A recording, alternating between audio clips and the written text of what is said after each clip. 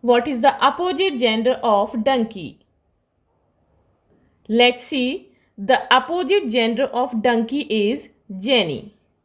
Donkey is a term used to refer to a domesticated hoofed mammal of the horse family, while jenny refers to a female donkey.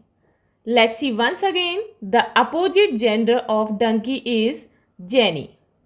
Donkey is a term used to refer to a domesticated hoofed mammal of the horse family, while jenny refers to a female donkey. For more such videos, please subscribe our channel and press the bell icon for the latest notifications. Thank you.